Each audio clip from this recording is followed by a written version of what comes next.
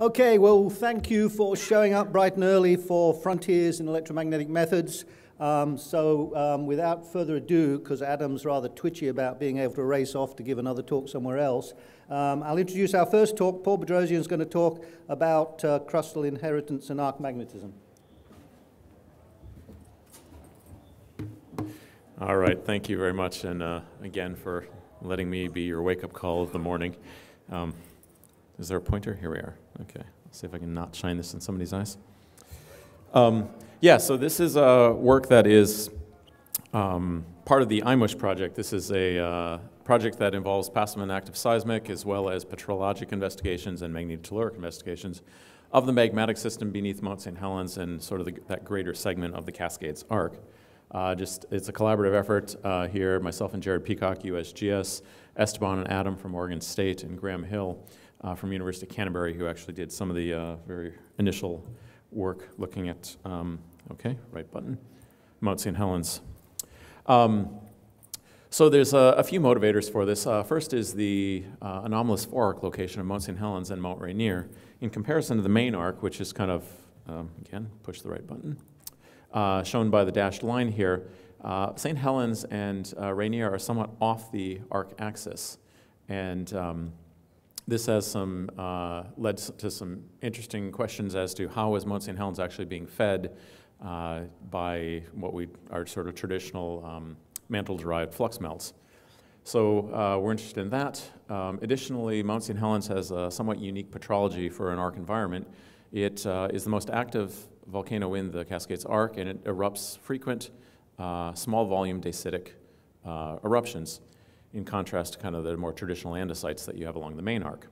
And the petrology that we have is telling us that the dacites are actually coming from deep in the crust, from probably a mush zone with a small degree of interconnected melt that's fed by sort of wet basalts that then evolve in the deep crust and then make their way up the system.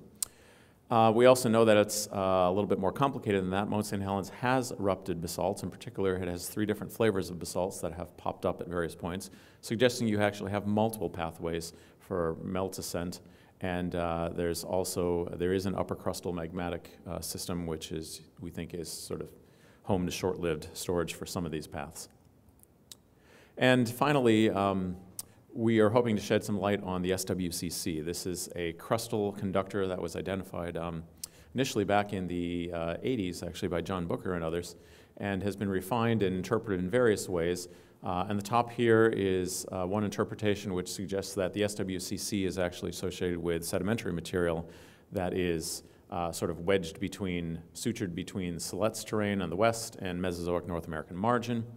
More recently, Graham Hill's interpretation was that this zone is actually, the SWCC is primarily due to a lower crustal melt system that may be, feeding in this sort of image multiple volcanic systems. So we hope to shed some light on that. So without further ado, this is the situation sort of prior to the IMUSH experiment in terms of MT. We had the Cafe line running up here, focused sort of more on Mount Rainier. This is Graham's array in red. Excuse me, focused around Mount St. Helens, and a smattering of widely spaced sites around that area. So this is what we added on, approximately 150 stations, and we have sort of now a very nice uniform coverage of pretty much the known extent of the SWCC. So I'm not going to focus on the inversion itself, but I will just make a couple quick notes. We are using the MODIM inversion developed by Gary Egbert and others, and we're using a sequential inversion approach in which we are basically starting with an inversion of just the impedance data, which is sort of this first panel here at a couple of depths, and that gets progressively fed into an inversion of the tipper data, which refines several of the structural features, and then ultimately to an inversion of both tipper and impedance data. And along the way, we're kind of slowly cranking down our error floors as well as adjusting our model covariance, so progressively fitting the data tighter. And just to convince you that the model I'm going to show you is actually worth your time, this is looking at data misfit as a function of site, as a function of period, and based on the different components we're looking at. And blue is, I think, impedance, and green is tipper. So we have a relatively white fit.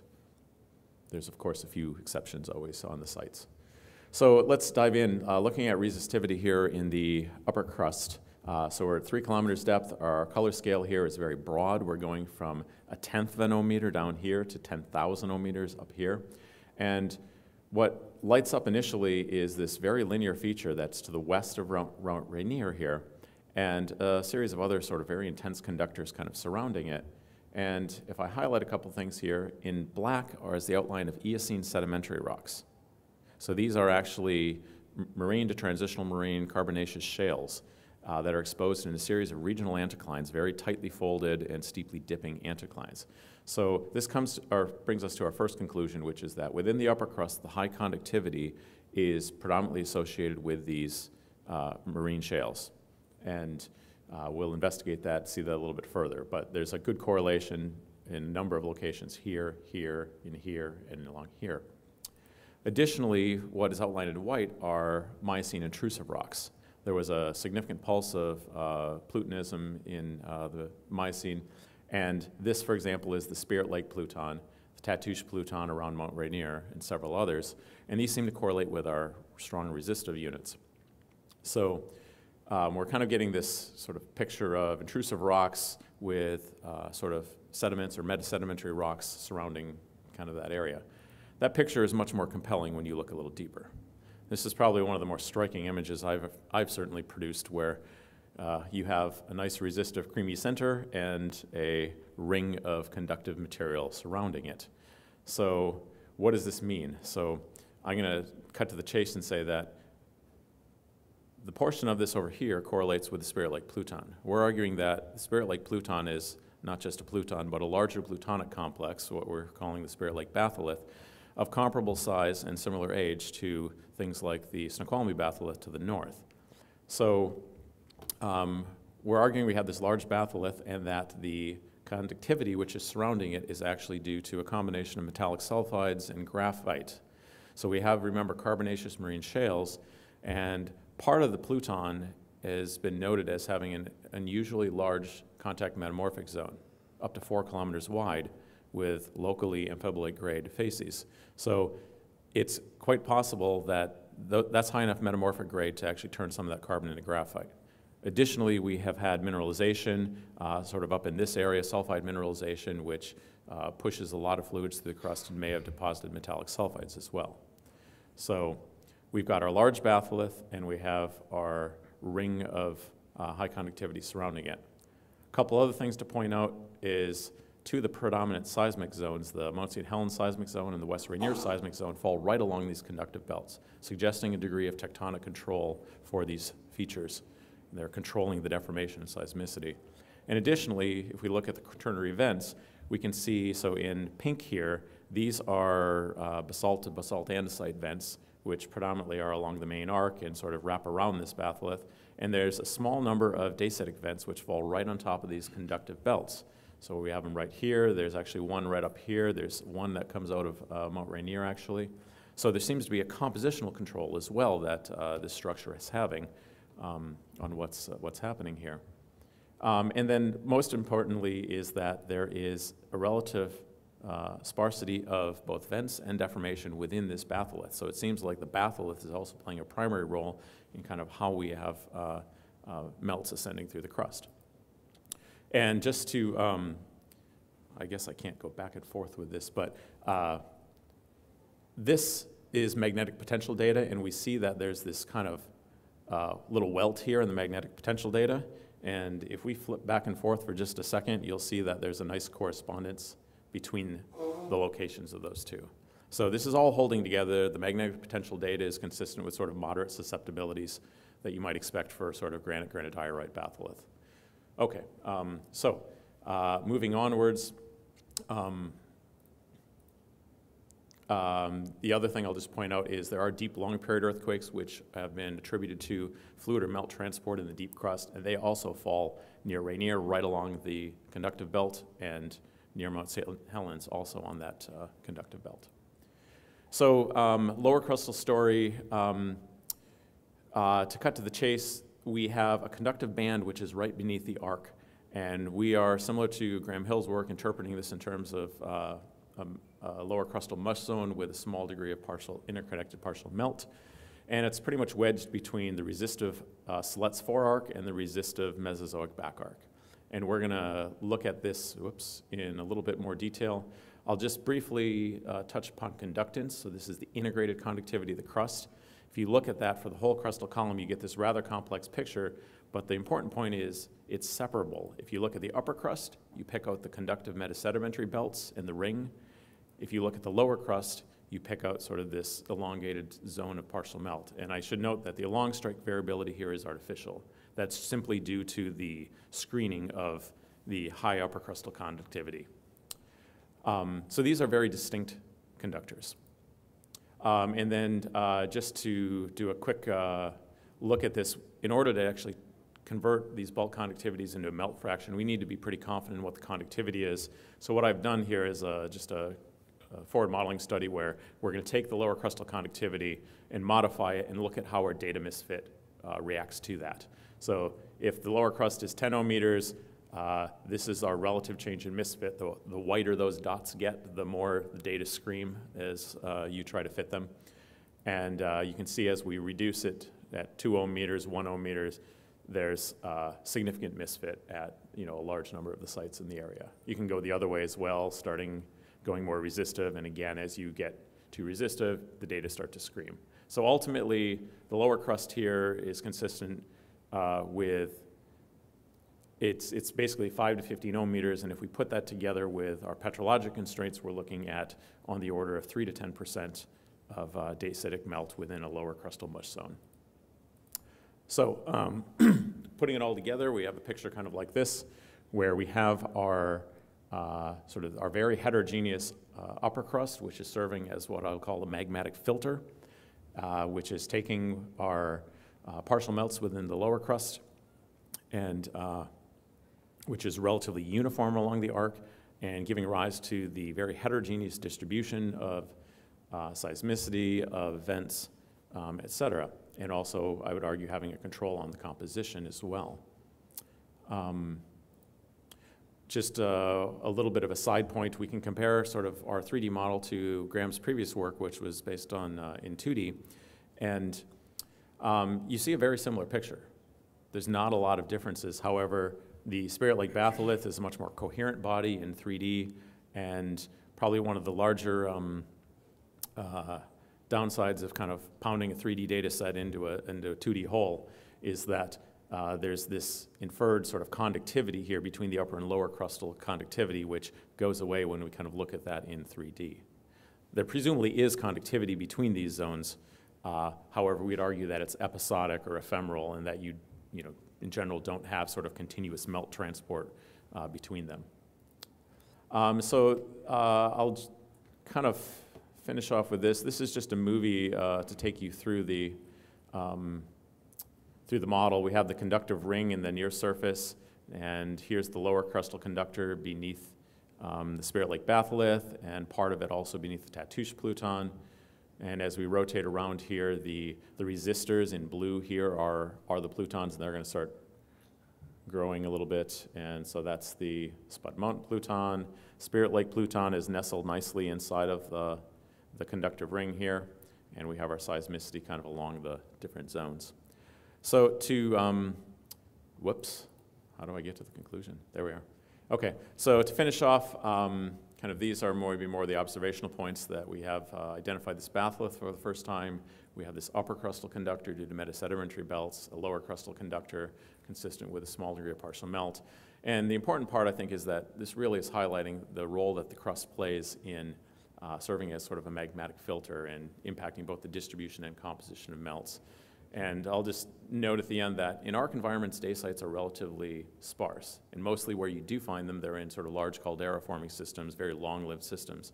So the fact that we are getting sort of thick, viscous dacite to the surface in small batches is somewhat unique. And I'll just throw out the idea that it's possible that you really need these crustal controls, sort of permeable zones, mechanically weak zones, which allow these viscous magmas, which would probably otherwise stall in the crust and just turn into a granodiorite, to erupt at the surface. Thank you.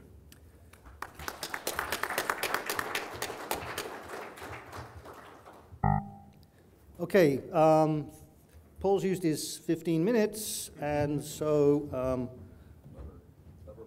I'm going to introduce the next talk, controls on magmatic and hydrothermal processes at Yellowstone, given by our very own Adam Schultz. Thank you very much. Yeah, thanks to many people involved in this project. There's a massive field crew involving many institutions. The project was a joint, was a collaborative project by University of Wisconsin-Madison and Oregon State University. What we're being motivated by is really better to understand the details of shallow magmatic and hydrothermal fluid distributions and how they relate to deeper structures, the crust and mantle sources for magmatism beneath the supervolcano. What already existed, of course, is the Earthscope Transportable MT Array. It passed through there quite a few years ago, and a number of papers have been published looking at the broader scale structures. And we are now filling in by combining new MT data and inversion with inversion of existing seismic data jointly. Now, I'm not going to talk about the seismic component of the project at all at this point, and this is a very preliminary first look. The field program basically just recently ended, and we just crunched through the signal analysis component of this. But what we accomplished was installation this summer of 45 wideband MT stations inside and directly surrounding a Yellowstone caldera with station spacing between about 7 and 18 kilometers. This is sort of previous knowledge, and many of you will have seen these papers over the years. There's this, on the left, a broad scale view along, starting with the subduction zone, the Cascadia subduction zone to the west, and then migrating along to the base of the Snake River Plain in Idaho, where there's this marked conductor hugging the base of the crust that then shallows and surfaces pretty much almost under the Yellowstone caldera. And on the right, that was in the Mekbal et al. Paper, and right, the Kelbert et al. Paper, showing a cross-section, again, using the long period Earthscope MT data primarily, going from the northeast, where this is Yellowstone caldera, going to the southwest. That's what this section is, with underneath the caldera just to the west of it, southwest of it, and deepening toward the Snake River Plain. And this profile kind of bobs in and out of the Snake River Plain, but it's roughly parallel to it. So that was sort of the prior knowledge. Here's the station distribution. So the red dots are the stations we installed this summer. This is the outline of the present-day Yellowstone caldera. And these were the Zhongzhen RX6 systems with wideband induction coils as our basic instrument. Now, we had to do some novel things. For permitting requirements, in order to get a good station distribution, we didn't want to be restricted only to where the Park Service wanted to put us, which is in borrow pits. It didn't lead to a very good station distribution. So doing conventional MT installations, we were limited to those locations. We got an agreement that we could go into the back country and have a good station distribution if at about half our sites we did no ground disturbance. So we had to come up with a way of doing MT that did not involve digging holes, basically. So this is what we came up with. We tested it at Newberry Volcano in Oregon. It worked, so we deployed it at Newberry.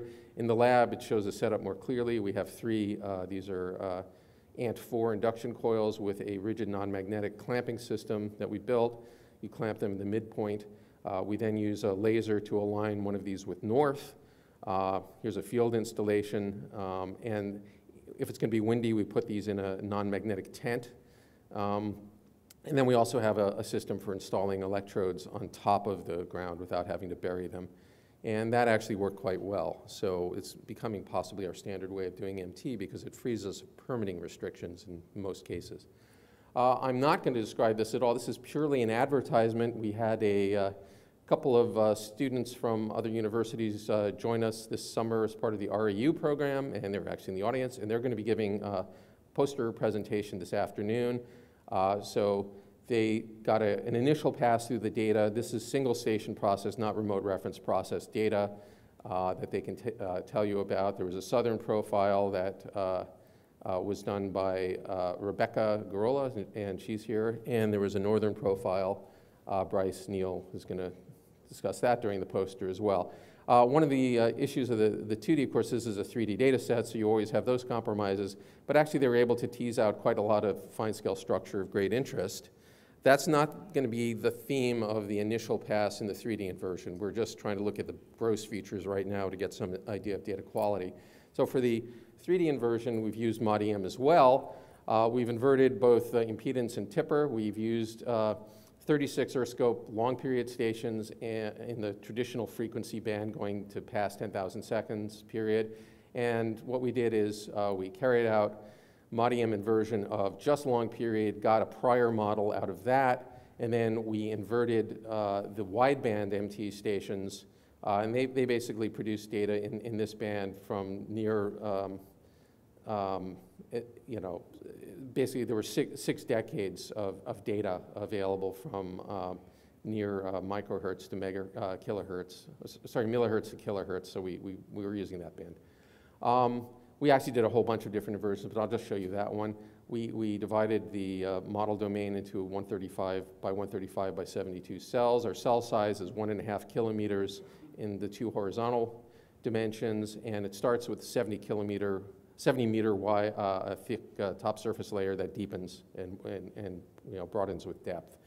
What else do I want to say about that? Oh yeah, and as Paul did, played around with various smoothing parameters, and I won't belabor that. The model I'm going to show you now, fit is not great. It's very initial.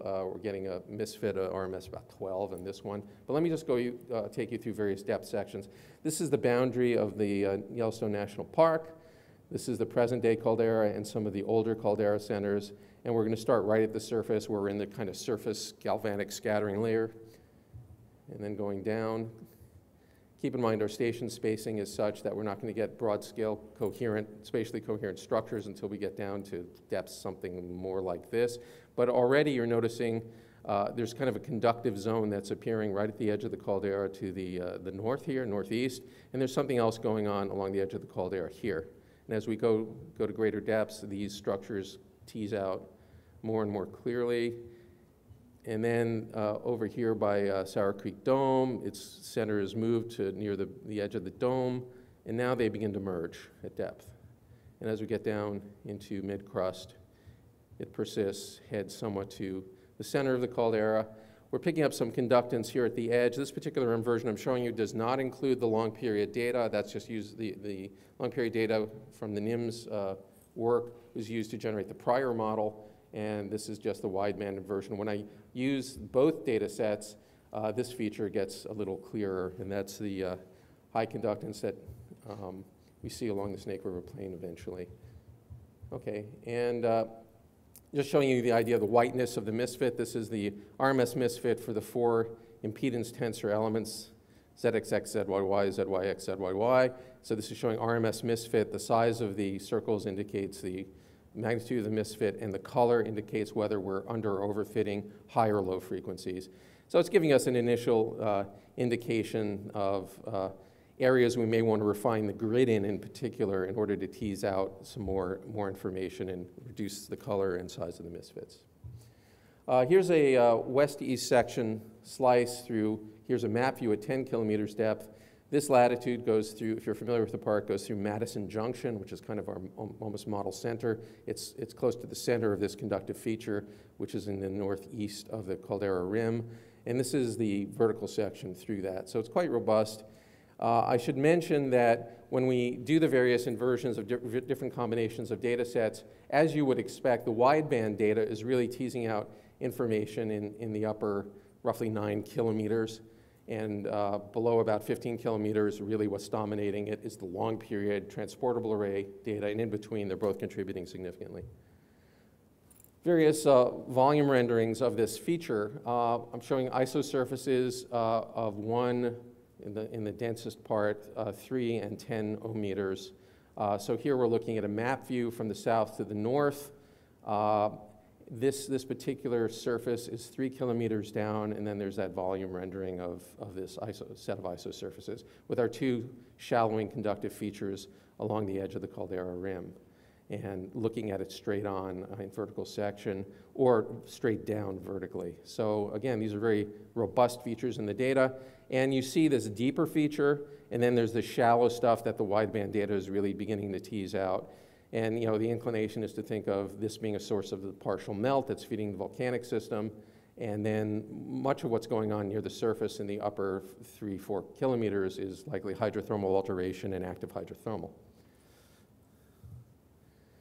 Inevitably, even though this is super preliminary, these models are going to be refined a great deal in the coming months, and then we'll be staring and comparing with new seismic results. But let's stare and compare this initial crude pass at existing seismic models. On the right, we're looking at a depth map of a P wave anomaly from Huang et al. In 2005, and our model at 2 kilometers depth. And we see this high conductivity zone in this part of the caldera rim, which is sitting about midway between these slow zones in the seismic anomaly. And then we have a conductor here at the edge where it's transitioning from a slow to a fast zone. Going down to 4 kilometers, again, we still have our 2 zones of higher conductivity, and we've got this slow zone in between them. We also have something going on to the south. Going to 8 kilometers, we're beginning to merge together. The seismic slow zone is beginning to fill the caldera footprint, and at 14 kilometers. So an interesting kind of staring and comparing. Last stare and compare I'll do is with INSAR ground deformation. We see bulging happening to the northeast of the caldera. This was about a decade ago. And we see our prominent conductor at the edge of the prominent dome between the dome and the caldera rim. This is also a map of seismicity in the north part of Yellowstone Lake, which is just about here at the edge of this. So to conclude, super preliminary pass through the data, we have successfully acquired 45 wideband stations. About 43 of them are really quite high quality, and we've used those in the 3D inversion. We're still fiddling around with 2 of them to try to extract some more data out of the noise. We had to deal with issues of very low signal level, particularly in the long period deadband, where we had coherent noise due to ocean microseisms, even out in Yellowstone, which is quite interesting. We also had local lightning effects we had to deal with near the fundamental of the Schumann resonances. We have robust features already appearing from the initial 3D inversions, and it looks like we have a strong plume form conductive feature originating in the lower crust, shallowing under the north and east rim of the caldera, and there is some association with P-wave anomalies and with ground deformation. And the speculation at this point is pretty obvious: a partial melt source and surface hydrothermal alteration and hydrothermal features. So I'll leave it at that and run to another meeting very shortly. Do you want to take questions? I can take a question. Yeah, okay, we've got time for a couple of questions, if there are any. Oh, yeah, okay. So you teased us by saying that we might be able to leave our shovels at home and just put the sensors on the surface. Could you comment on some of the data that you showed, that the responses? Were all the stations collected on the surface, or were some of them actually buried? About half were buried and half were on the surface, and there's no... The only difference in data quality that was in any way systematic is a small drop in signal to noise level that affected the long period deadband, but remote referencing always seemed to clean that up. So it was a very small number of dB drop. What can really clobber you is wind noise. So if you don't use a tent over it and in a windy area, you're not going to get good quality data. So that's the only thing that you have to worry about. The electrodes are very easy to do. We put burlap bags filled with wet bentonite. We wetted the ground, plopped those bags with the electrodes in them, covered them with a plastic top and a tarp. And actually, that really worked quite well. So there were no other special precautions needed. We got a waiver of permitting requirements going forward for the area around Newberry Volcano using this method. So we're actually able to get back into the National Volcanic Monument for the first time, because that had been closed, using this method. So I think if you're worried about doing permitting related issues, this really helps. Okay, thanks, Adam. Okay, we'll let Adam race away. The next talk is Evolving 3D. Sorry. Yes, okay. The title on the slide and the title I have is different. So, but most importantly, it's going to be given by Kate Robertson. There's your PC mouse. Is there a laser pointer as well? There is a laser pointer, unless, yeah, there. Cool. Hi everyone, so today I'm going to be showing you the latest results and insights that we've gained from the AusLAMP MT dataset across South Australia. So my name's Kate Robertson. I'll be presenting on behalf of Stefan Thiel, who unfortunately couldn't make it today.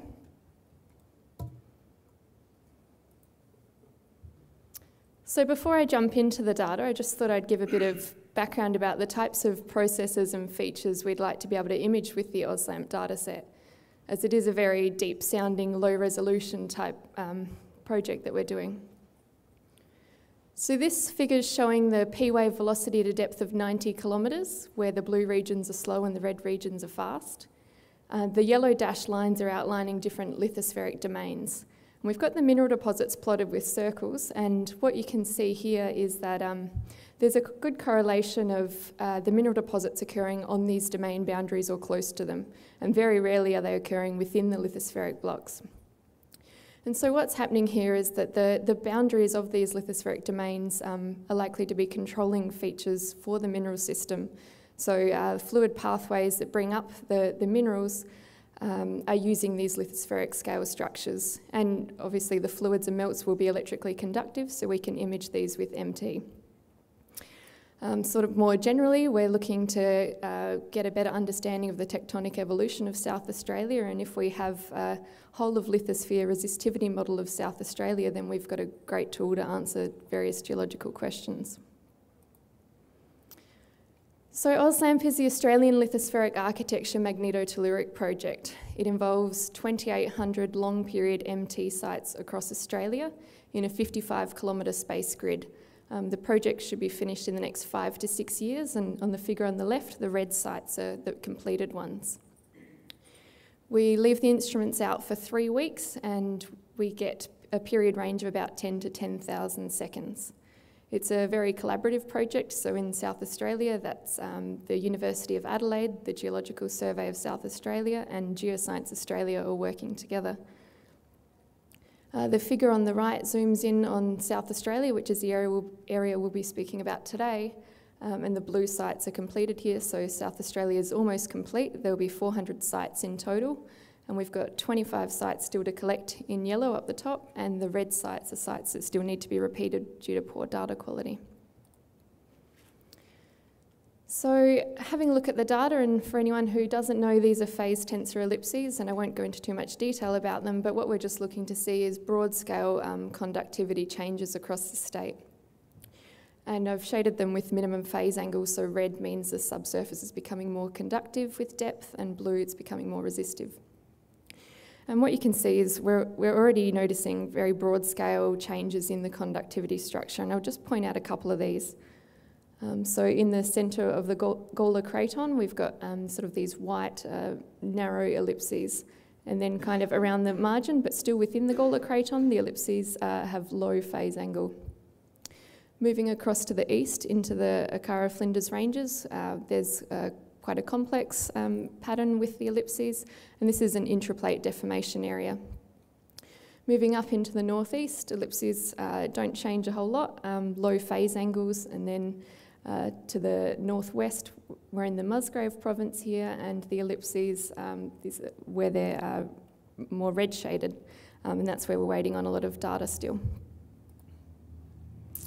So we modelled the data using ModEM with a horizontal cell size of 10 kilometres by 10 kilometres, and a starting resistivity for this model of 100 ohm metres, covariance of 0.3. 23 periods over the range of 10 to 10,000 seconds were inverted, and I think the final RMS was about 2.5. So at a depth of 150 kilometres, what you can see is it's relatively homogeneous throughout most of the state, which isn't unexpected, but there's a couple of standout features. So first, within the Gawler Craton, and so in a craton we'd expect it, as it's an old region, we'd expect it's been depleted, and therefore would likely to be imaged as resistive. But we've got this really conductive feature here. It's about 50 ohm metres. And then another feature is this R1, which is a lot more resistive than the rest of the state.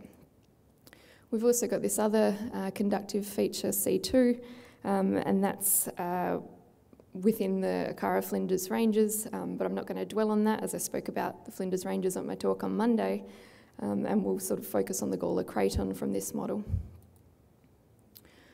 Shallowing to a depth of 80 kilometres, you can see that we've still got the resistive core of the Gawler Craton, Starting to get a hint of something a bit conductive coming up in the middle.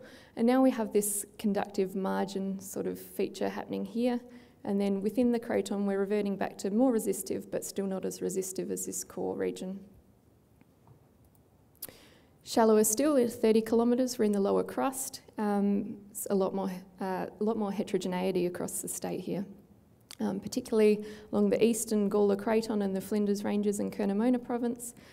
So it's really conductive there, and then slightly less conductive, but seems like it might extend around across here.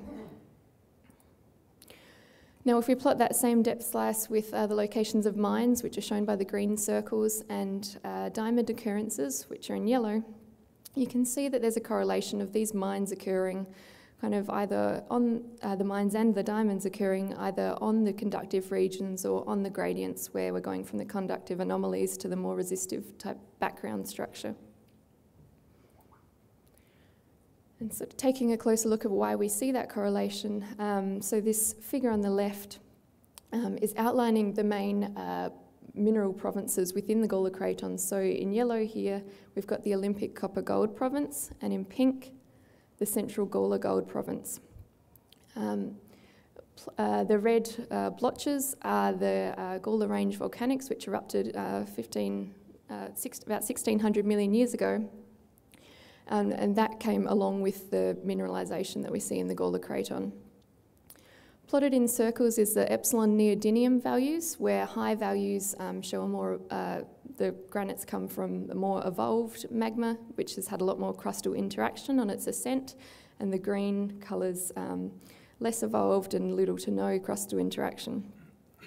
And so what we see is when we look at the Olympic Copper Gold Province, we've got a correlation where we've got the, as you saw, the mines, but also the Hilteba suite and the more evolved magmas. Then when we go to the Central Gold Province, it's still conductive, which you can't see as well with this colour scale. If I just go back, you can see it's more conductive than the surrounds, but not as conductive, so less crustal interaction seems to be correlating with not as conductive correlation with the mineral deposits. Going into the mantle now to interpret the Gawler Craton mantle conductor, shown in the green rectangle there. This figure is showing that we've got an anomalous abundance of fluorine within the Gawler Craton, specifically within the Hilteba suite and the Gawler Range volcanics. If I just go back, the Gawler Range volcanics are the pink shaded region there, and as I mentioned, the Hilteba suite are the red blotches. So the dots showing the Hilteba suite and the Gawler Range volcanics the amount of fluorine in parts per million on the y-axis, and the average values for the continental crust, felsic volcanics and granite are these horizontal lines here. And if we had a completely depleted mantle, it's the line down the bottom. So what you can see is that throughout the Gawler Range volcanics and the Hilteba suite, we've got generally much higher values than average. So we've got a fluorine enrichment. What does that mean in terms of conductivity? So fluorine is present in phlogopite, and this study is showing the results that phlogopite is really electrically conductive. So the figure on the left has conductivity and inverse temperature, and you can see the values that they obtained for the conductivity of phlogopite is really conductive. And if we compare it to wet olivine, you can see that it's much more conductive than that. The figure on the right is showing that as you increase the amount of phlogopite, it becomes more conductive. So what we might be seeing for the mantle conductor is a combination of the presence of phlogopite, which is electrically conductive, and we know that there's, we have evidence to suggest that there's a hydrogen enrichment as well within the region, so it may be a combination of these two. So we, as you saw in the status map at the start, we do have more data. So this is what we refer to as the northeast model, and at the moment these have been inverted separately, and I've just pasted one on top of the other. But we will invert them together probably once we get the rest of the data here. But you can see a couple of new features coming out from this northeast extension. So first, where we've got this conductive margin, you can see that it's actually sort of forking off into two directions there. and we'd need more data there to constrain that feature better. And then the other thing you can see is that it's quite conductive within the middle bit there. And if we zoom in on that, and sorry about the colour change, but again, red is conductive, blue is resistive.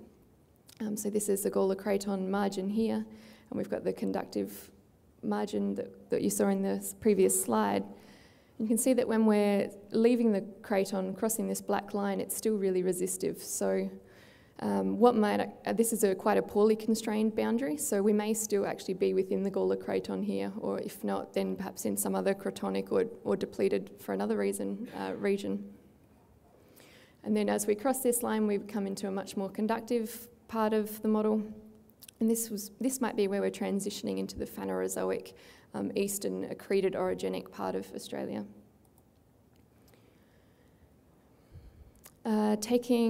Just seen I've got a minute left, looking at a couple of cross-sections from the OSLAMP model.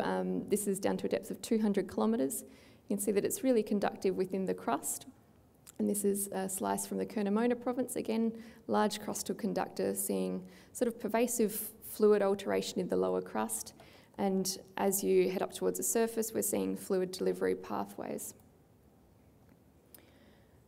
And if we were to do higher resolution surveys, such as these two that have occurred across mineral known mines, then we can see these pathways in a lot higher resolution. So this first one's across the Beverley uranium mine, conductive lower crust, and a conductive pathway leading right up to the mine, and these fluids have provided the conditions needed to precipitate out uranium from nearby. And the bottom is a transect across the Olympic Dam IOCG uranium deposit, which is the world's biggest uranium and the fourth biggest copper deposit. So these pathways, this middle pathway is pointing right to Olympic Dam and then to two other IOCG deposits in the region. So we have a tool to image pervasive fluid movement on a finer scale, fluid pathways, and also to get a better understanding of the geological features and perhaps even re-identify craton margins with this model. So there's a lot of people to thank for OSLAMP, but I won't dwell on that, and I'll just leave you with the take-home messages because I've gone over time. Thank you for your attention. Yeah, this is 12 minutes. Okay. I rushed for no reason. Apparently it's a 12-minute timer. No. You can answer all those wonderful questions. Okay. Do we have wonderful questions? Oh, ladies first. Carol. I'm surprised to see such low resistivities in such an old area. Has this been observed in other? So I'm just I'll repeat. Because of the fact that I would expect it to dry out. Yeah, so the question was that she's surprised to see such a low resistivities in a craton region because she'd be expected to see it has dried out.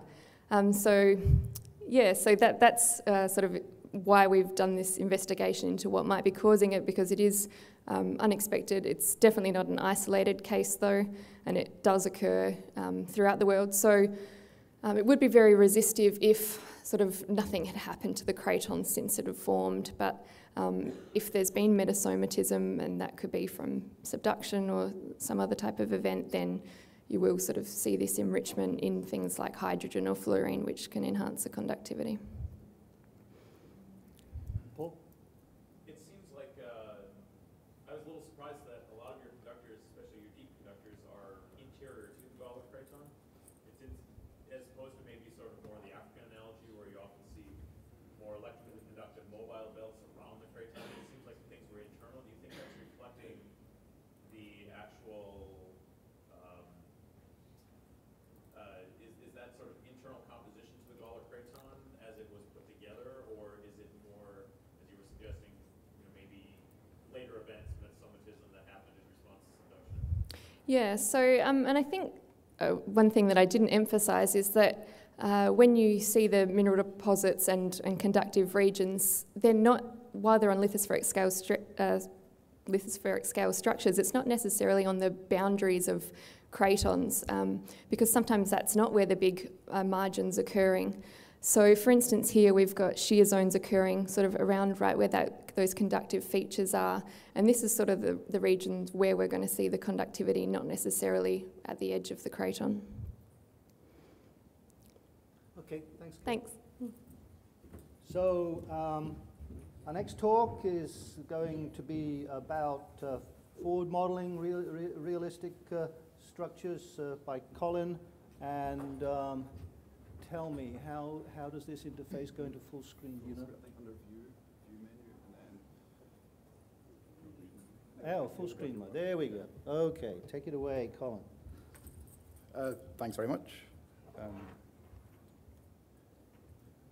First of all, thanks very much for the opportunity to tell you something about the work we've been doing up at Moore University in Newfoundland and Labrador. So I mean, we're keen to be developing forward modeling and inversion methods for realistic Earth models, and hopefully by the end of this presentation you'll probably understand what I mean by realistic. Essentially it's to be able to sort of work with the geological Earth models that people are starting to use these days. I also want to talk a little bit about one particular approach, because there's challenges to some of this working with realistic Earth models, and this is going to be the mesh-free approach. So a little bit at the end about mesh-free approach. The co-authors here, Jambo Long is a PhD student with me. He's working on the mesh-free methods. I also have another student doing EM for modeling and inversion, Shushan Liu, and then Peter Liliev, a research associate, who I'm fortunate enough to have working with me. He's done a lot of the work, the coding software development for this unstructured mesh software and manipulation tools and inversion tools. However, I realized when I was putting this talk together, oops. No,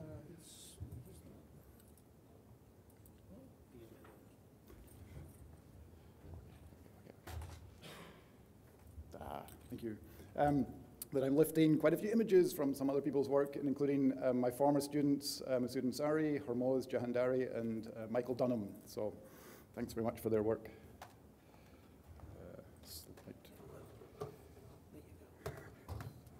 There we go. Okay, so the motivation for this work, and so just lifting some illustrations from the literature, and so we geophysicists are certainly not the only ones that work with computer models of the subsurface, certainly 3D computer models these days. So these are just geological, 3D geological computer models. These two images on the right are for larger scale structure in the Alps, and essentially all the surfaces in here are contacts between different geological units or fault zones. This is another example from northwestern France, I think, in this browner surface, whoops, is the topographic surface. The blue and the yellow are contacts between different geological units. There's a fault plane coming through here. And so, this is a 3D computer model of the subsurface. This type of geological Earth modeling is very much being driven by the structural geologists. So they're building these models from measurements of strikes and dips on the surface, perhaps down boreholes, essentially doing a geological inverse problem to build these 3D models from geological data. One example from MT data, so there's the 2D MT inversion result that we're all familiar with. And this is not actually a model.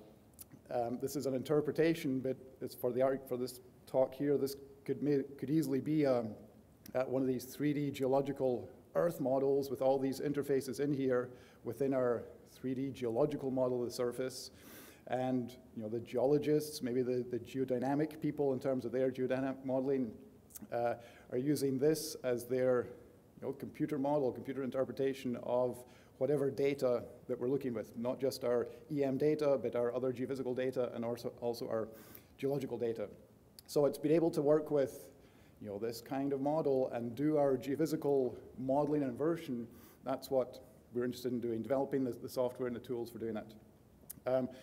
One of the ways is using unstructured tetrahedral meshes, and for sure we are not the only group that has worked on this, so I want to acknowledge a number of the other people that have worked, especially in the context of EM, Klaus Spitzer's group, Ralph Oeberner, Evan Vladimir Pusirev, Christoph Schwarzbach, originally from Klaus Spitzer's group, Kerry Key in the group at Scripps. So there's quite a lot of people looking at these unstructured tetrahedral grids. in terms of just a couple of examples from our work, I mean, there's a number of different approaches that you can use for your numerical modeling. This is just an example of the edge element-based finite element modeling. This is an image of 2 tetrahedral cells, one on the left, one on the right.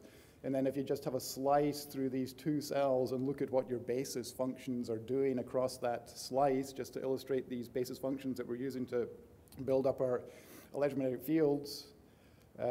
Whoops, where is it? This is the scalar basis function across that plane, value essentially 1 here and decreasing linearly across that surface. If you look at various gradients of that, this is the gradient of that scalar basis function. So if you're using that scalar basis function for your electric potential and then taking the gradient of that to get your galvanic component of the electric field, then you can get a discontinuous component of the electric field across, discontinuous component of the normal electric field across that interface. If you look at the edge element basis functions, if you're wanting to approximate the electric field or the vector potential, then that's what these look like, and these are going to be continuous across appropriate interfaces and then have no tangential component on other interfaces. So, you know, the finite element method is good for unstructured tetrahedral meshes. It is possible to look at essentially a staggered grid finite difference scheme. So this is, again, 2 tetrahedral cells joined across this face in the middle. So this is the other tetrahedral cell.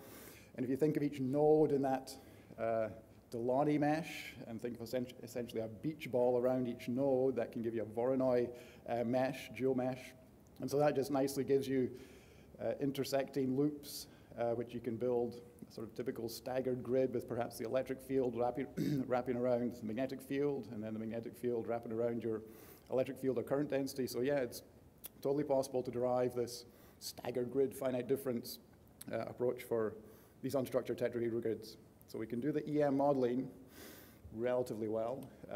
Here are just some examples from the work we've done. I mean, our sort of main application, I must admit, is mineral exploration, so slightly smaller models than we've been seeing so far in this session. But this is a massive sulfide conductive ore deposit up in Labrador in Canada, and this is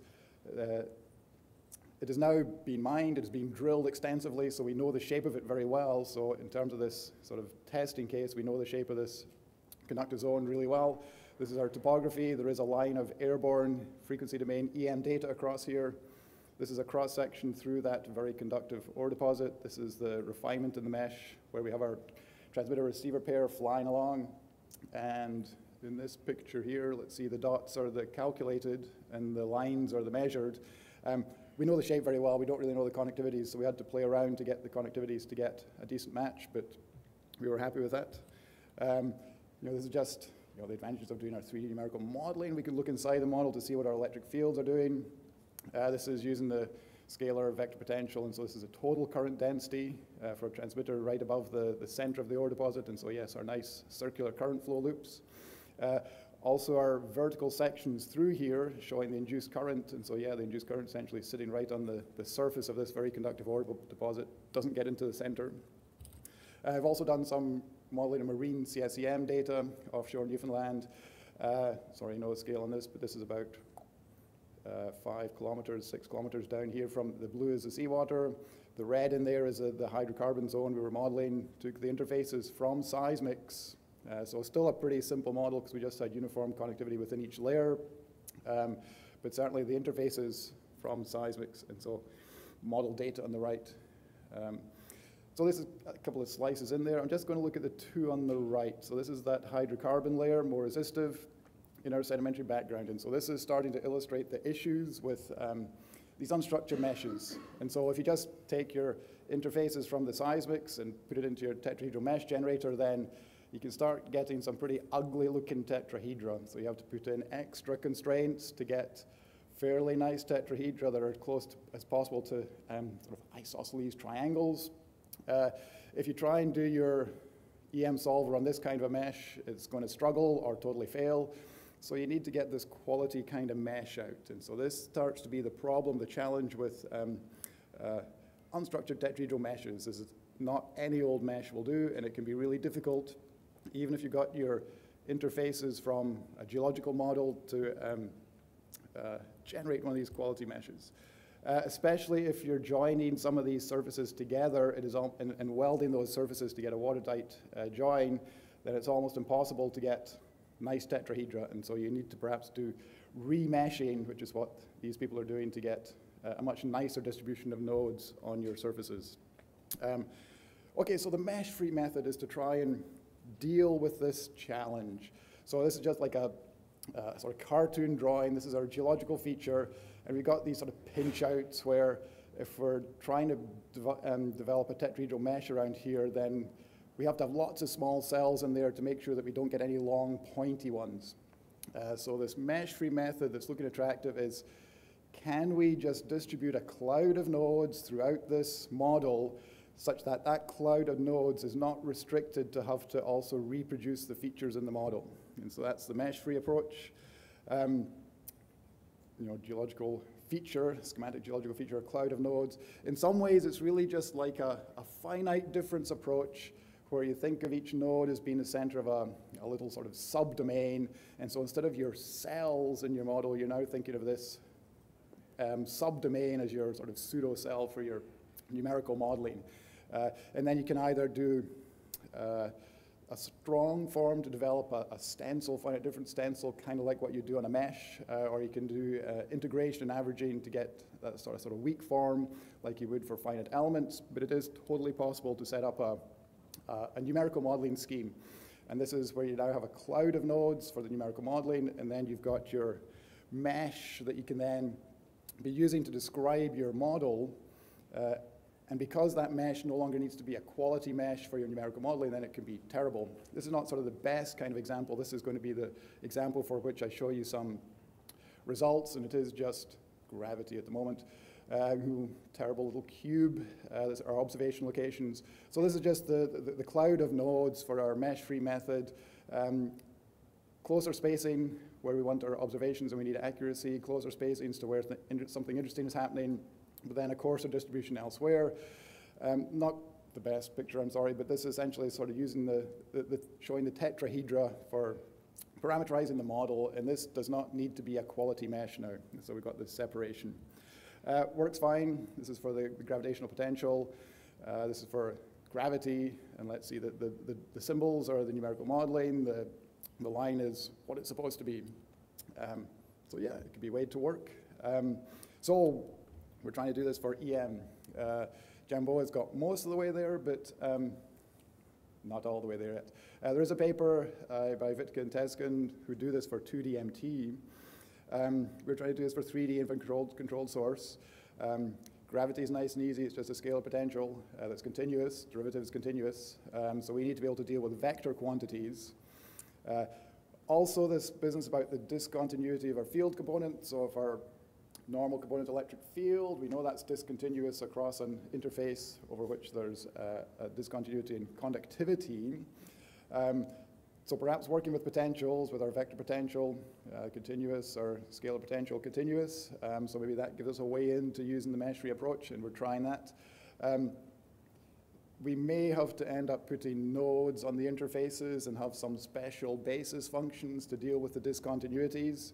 But this is starting to remove some of the advantages of the mesh-free method, where our cloud of nodes can be totally decoupled from our mesh describing the model. So we don't want to do this if we can. Then there's this business about controlled source EM, which we want to model, and that's a very nice localized source, so we have to be able to take that in. So I'm not showing any EM results. Jimbo's not got it totally working yet. Mostly working, but not good enough, I guess, for me to be showing them here today. So in terms of conclusions, we definitely think it's important to be developing software methodology for these real-life type models. Basically, by that I mean methods that allow us to do our geophysics on the same kind of 3D Earth models that the geologists are doing their modeling with.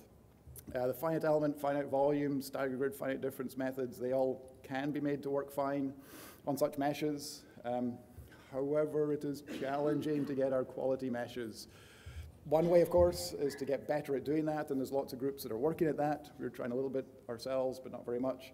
But one sort of enticing method that we're trying to pursue a bit is this mesh-free approach to decouple these two meshes so that the unstructured tetrahedral mesh that we're using to describe the model can now be terrible. but we've still got our cloud of nodes on which we're doing our numerical modeling. That's it. Thanks very much. Colin. Terrible message. One quick question, yeah. Okay, in the interest of keeping on time, we'll move on. Our next talk is going to be on Bayesian stuff by Dan Blatter and his colleagues, and Andre and Kerry Key. Are you going to be able to sneak up here? I will, thank you. Okay, you should be able to control it from there. Take it away. Good morning, everyone. I'm a little bit under the weather, so I apologize. You'll have to bear with me. Like Steve said, I'm Daniel, and my collaborators are Anand, Ray, and Kerry Key. And I'm going to be presenting you the results of a Bayesian model resolution comparison study that we did comparing MT, CSEM, and airborne TEM, all in 1D, by the way. I realize now that should probably be in the title. So here's the outline. First, I'll provide some motivation, give you a brief primer on Bayesian inversion, and then jump into the results. So, recent years have seen the rapid rise in popularity of EM methods for imaging shallow geologic structure, which is really exciting. You can image groundwater, hydrocarbons, mineral deposits, geothermal resources, etc. There are a lot of EM methods, and comparing them is not always easy.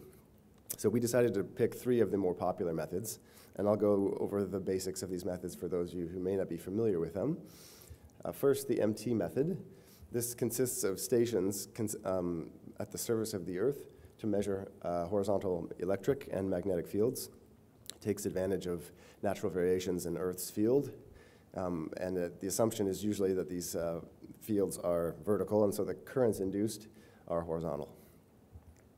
The airborne transient electromagnetic method is similar in some ways and very different in others. It's very different in that you can collect data much more rapidly.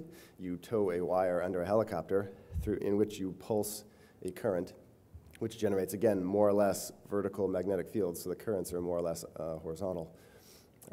But it doesn't have as deep a sensitivity as the magnetotelluric method does.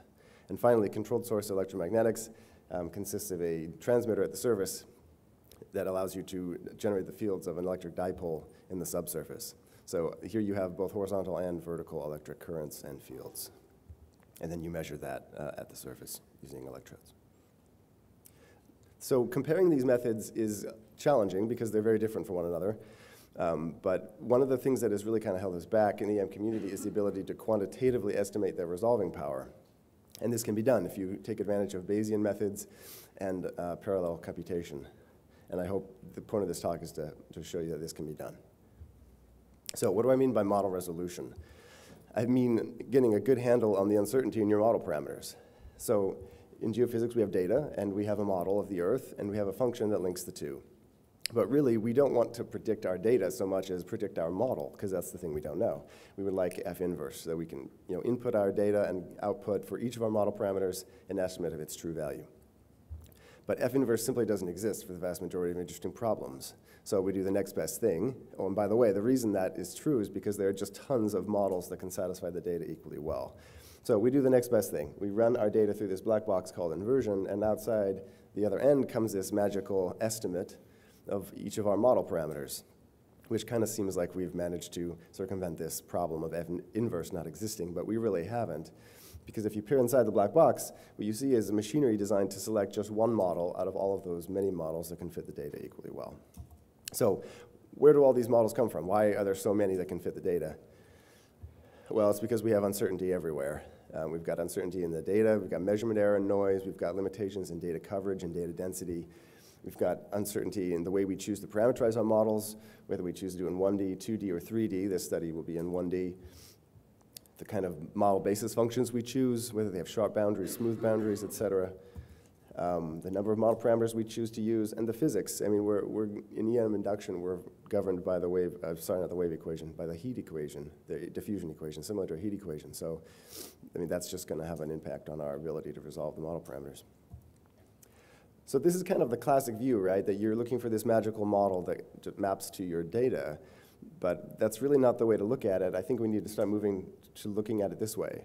We're trying to find all the regions of model space that map to the region of data space consistent with my measured data set. And basically trying to understand what is the range of acceptable values for each model parameter that is consistent with the data. So enter Bayesian inversion. The standard inverse toolkit says form an objective function and find a minimum of it. The Bayesian inversion says find a probability density function of all of your model parameters consistent with the data you have measured. The idea being that you, instead of finding a minimum of an objective function, you sample from a space of acceptable model parameters. And that is basically what the goal of Bayesian, is basically how Bayesian inversion works. You just sample from this unknown probability density function, and then using those samples you've drawn from that distribution, you try and recreate an estimate of the distribution. Well, you might ask, how on earth can you sample from an unknown distribution? It's actually one of the great triumphs of modern applied mathematics, that this can actually be done. And Markov chain Monte Carlo is one of the more powerful methods for doing this. But first, a brief primer on Bayes' rule, since all of it kind of relies on this. The way it works is you have prior assumptions and information, and you add in what's called the likelihood term, is where you add in information from the data.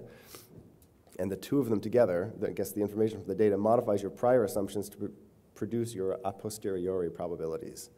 So you're basically allowing the data to modify your prior assumptions.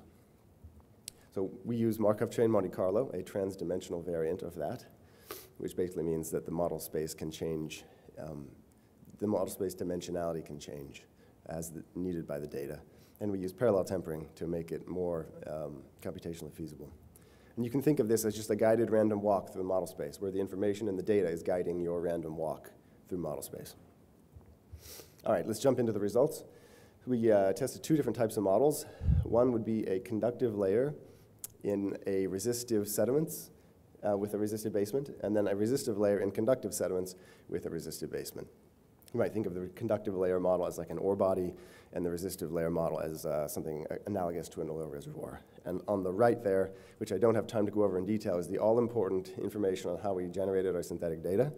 I just want to say that I'm fully aware that this is extremely important. I like to think of your data as a lemon, and the information about the subsurface contained in your data is the juice in the lemon. So, I mean, the way you generate your synthetic data really affects how much juice is in the lemon, so to speak. So this really does matter a lot. All right, so what are you seeing here? These plots can take a little to get used to. On the x-axis, you have log 10 resistivity. On the y-axis, you have depth. Colors represent probability density, with warm colors representing high probability density and cooler colors representing low probability density. The red lines from left to right are the 5th and 95th percentiles of the distribution at each depth. So at each depth, what you're looking at is a marginal probability density function for resistivity. What really is important to pay attention to is the distance between the red lines. That tells you basically your uncertainty. It tells you gives you the 90% credible interval. It's telling you how much the data can constrain the model at that particular depth. And you can see that all three of these methods are doing pretty good at recovering this shallow conductor. Oh, by the way, the dashed line, the black dashed line, is the true model. So all three of them are doing a pretty good job of recovering that conductor. The airborne TEM has a little bit of trouble determining if it's found the bottom of the conductor or not, but they all seem to recover this conductor just fine. If we go a little bit deeper, the airborne TEM is starting to lose resolution. You can kind of see like a little relative high there around where the true model is, but it's not, it's, you know, the difference between the red lines there is really, really wide. And what's really cool here is that the MT and CSEM, you can see that wedge-shaped feature around the true model in both cases. That's a quantitative evidence of the conductivity thickness trade-off. So you can either have really thin conductive layers on the left there of the wedge, or you can have thicker, more resistive layers on the right, and they fit the data equally well. This is showing you that the Markov chain Monte Carlo sampler was fully exploring that portion of model space. And if you go to even deeper depths, this is now 1,000 meters, the airborne TEM has lost resolution, and the MT and CSEM are still doing just fine. But conductivity is not the only thing you can constrain with Bayesian inversion. Really, the sky's the limit. You can also constrain related parameters. So, for example, conductance. So what we did here is for each of these data types. We looked at the region, kind of shown in light pink here, consistent with a conductive layer. And we just computed the integral of conductivity with depth. And did that for each model in the model ensemble, and then computed an estimated PDF from that. And you can see that here for the 3 data types. I think the airborne TEM has lower resolution, or is less sensitive to conductance, primarily because it didn't quite get the bottom of the layer cleanly. But the other two are clearly much sharper in conductance space than they are in conductivity. I think you're seeing a spread of maybe 4 or 5 Siemens here, whereas the spread in conductivity was about an order of magnitude. You can also do the same thing for pore fluid resistivity. So we have Archie's law there on the left that says that if you know the bulk resistivity of a formation and you know its porosity and that cementation factor M, you can back out the resistivity of the pore fluids. So obviously this was a synthetic study, so we just kind of chose 10% porosity and a cementation factor of 2. You would need to get those from well logs or from some other information in a real field data example. But then basically we just kind of picked a depth equivalent or consistent with the conductive layer and used that for rho B. For each model in the ensemble, we extracted rho B, rho sub B, and then just backed out the pore fluid resistivity. And what you're seeing there are the results for that. So again, the true value being in the black dashed line.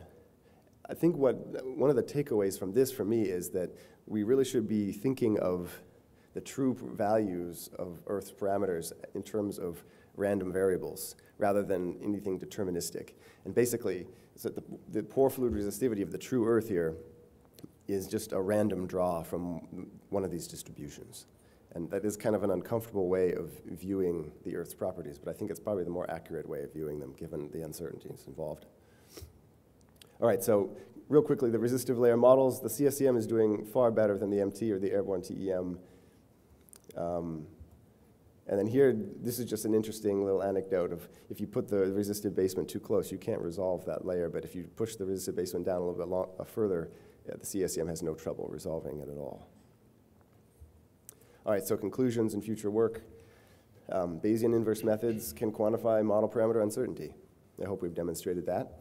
And that you can get quantitative uncertainty on related parameters as well. We showed you examples of conductance and pore fluid resistivity, but really the sky's the limit. I mean, anything that is related to what your model is made of is actually fair game. And then do we have any model resolution winners? First, survey cost and efficiency is really important, and a lot of other factors are as well, but from purely a resolution standpoint, I would say that if you're looking for shallow conductors, any of these 3 methods works. If you're looking for deeper conductors, MT or CSEM is probably the way to go. And then if you're looking for resistive layers, CSEM is really the only option. And for future work, I'd like to do some joint Bayesian inversions to kind of quantify the advantage of doing joint inversion, and then move to 2D and 3D. Thank you.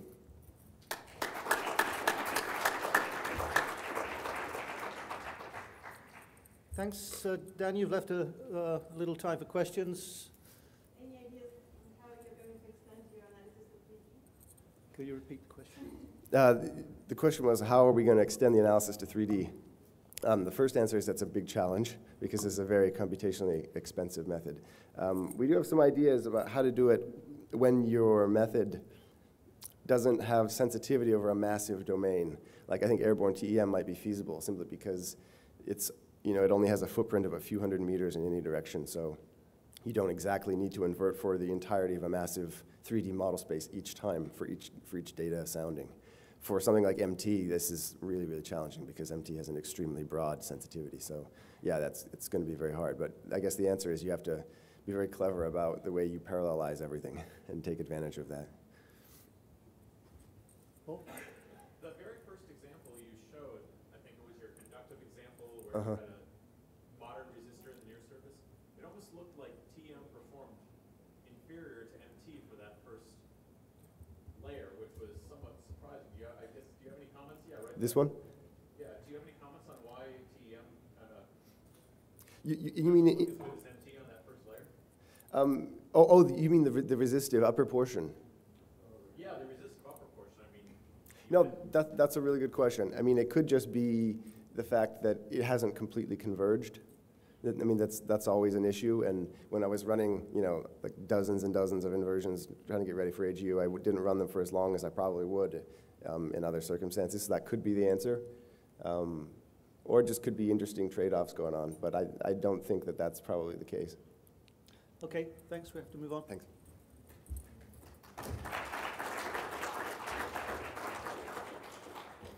Okay, so our next talk is on source bias in MT by Murphy and Egbert, and Benjamin Murphy is going to give the talk. So there's, you're on the PC, so that one should work. Cool, thank you. Hi everyone, let's just go ahead and get started here. So, as I think all of you are probably aware, over the past 10 years or so, the EarthScope program has collected long period data across much of the continental US. And as of 2 weeks ago, this is what the footprint looks like. And as we've been going through and working with this data, we've noticed these, these interesting little narrowband humps here that generally fall between about 10 and 100 seconds in apparent resistivity and phase, as well as in the vertical magnetic field transfer functions.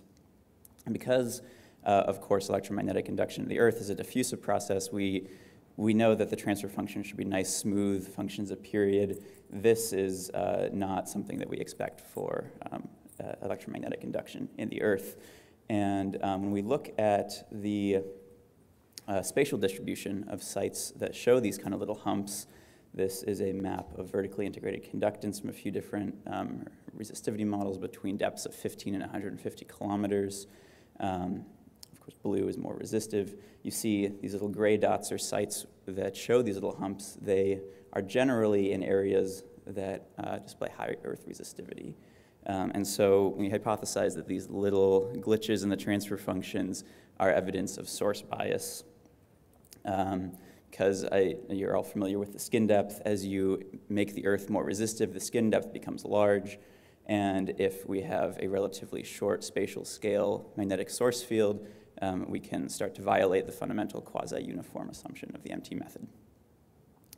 And in the band between 10 and 100 seconds, we know of a magnetospheric process that can introduce this kind of bias in our data, and that is field line resonance. And in magnetic field data, these produce geomagnetic pulsations in the PC3-4 to PC4 band. So in the closed portion of Earth's magnetic field, you can see here,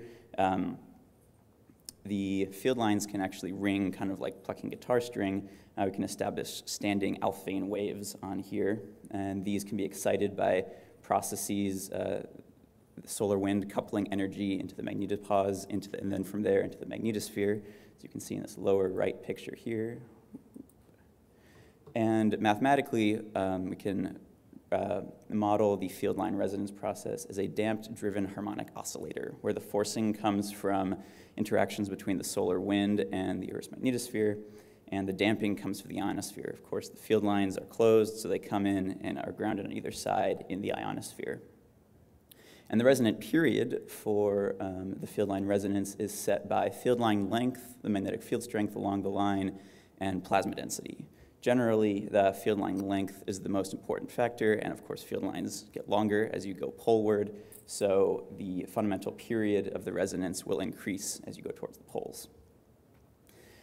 Field line resonances have been studied very extensively in the space physics community. In fact, they like to use them to remotely sense the plasmasphere.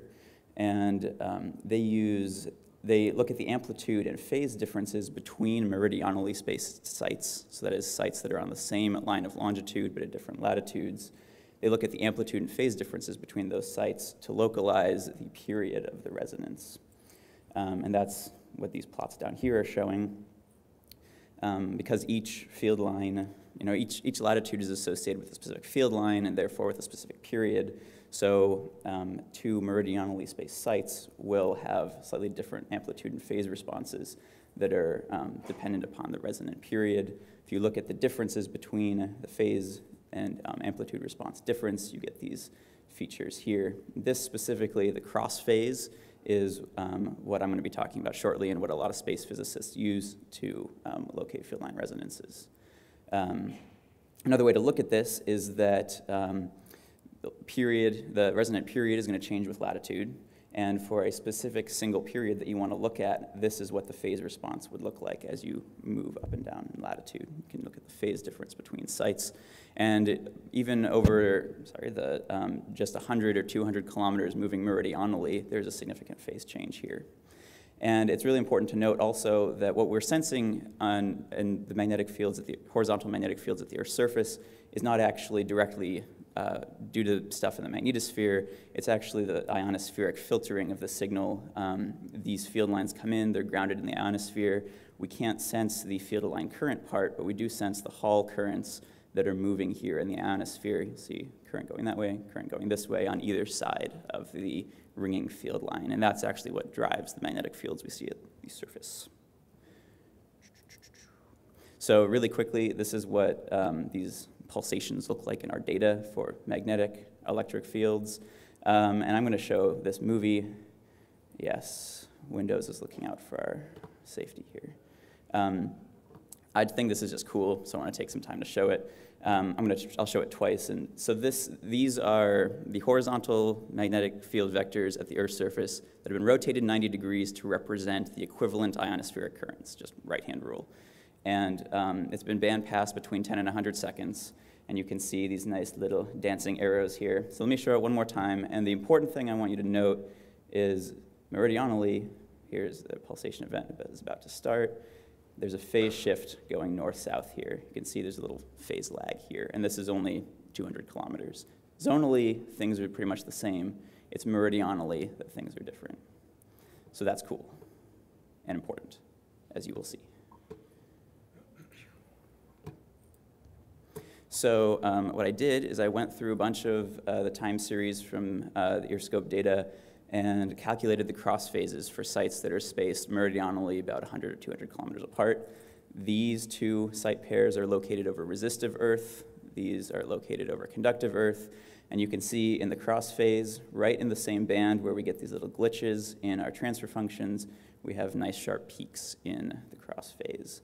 The site pairs that I used for this are located further south geomagnetically, or further equatorward geomagnetically than these sites. And you can see the cross phase here is about 30 seconds. This one's pushing further up to about 50 seconds. And that's consistent going further poleward in geomagnetic latitude. We have a longer period for the field line resonance.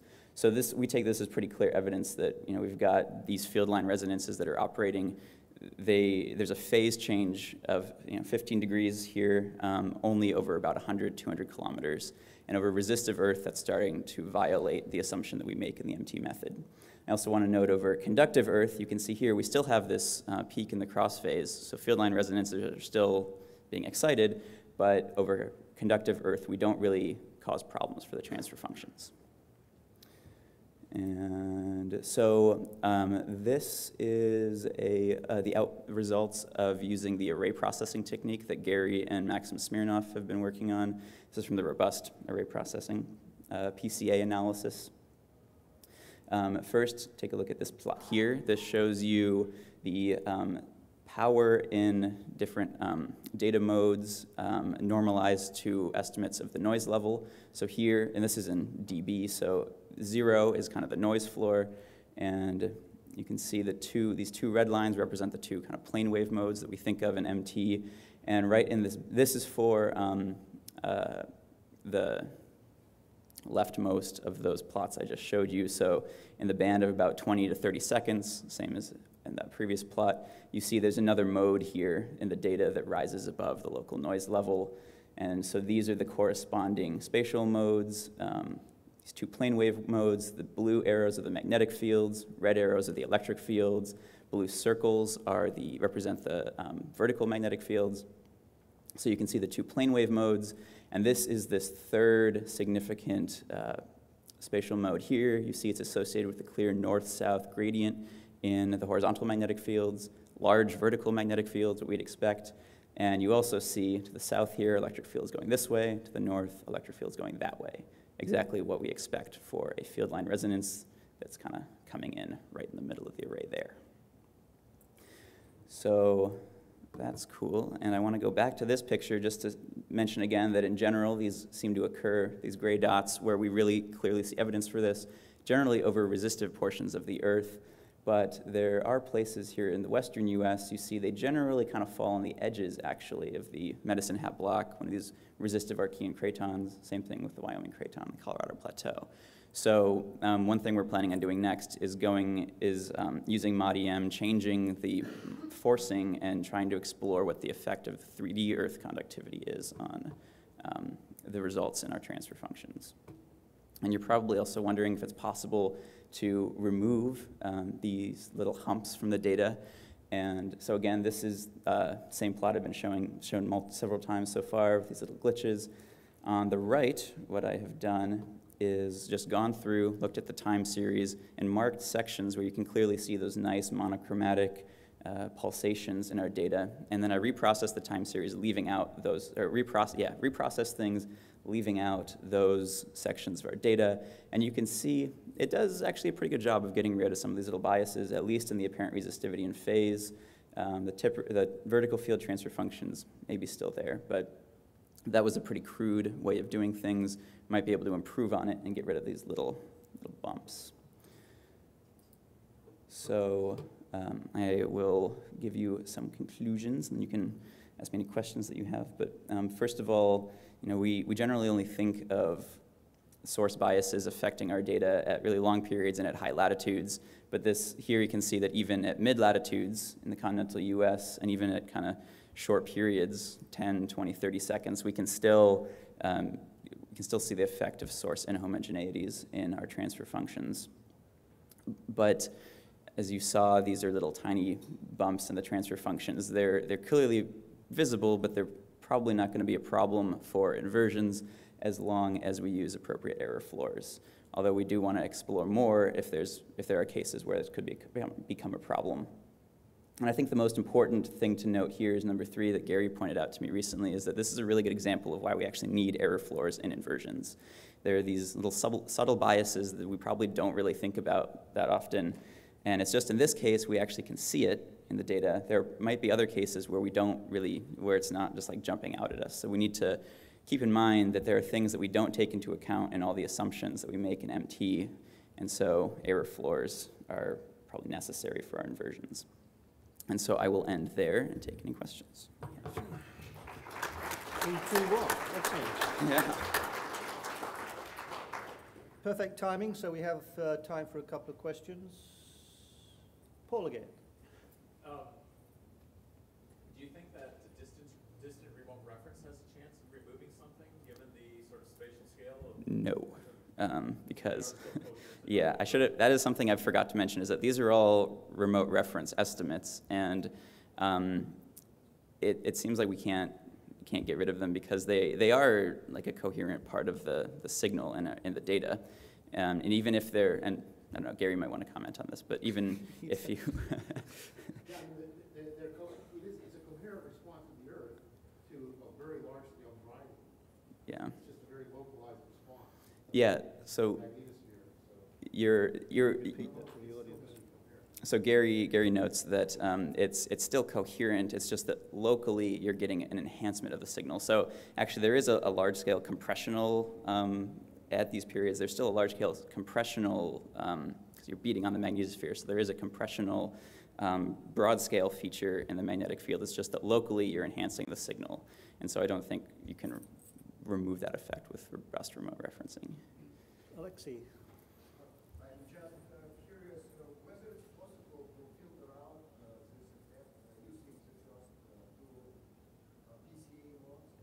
That is a really good question. Oh, yeah, sorry.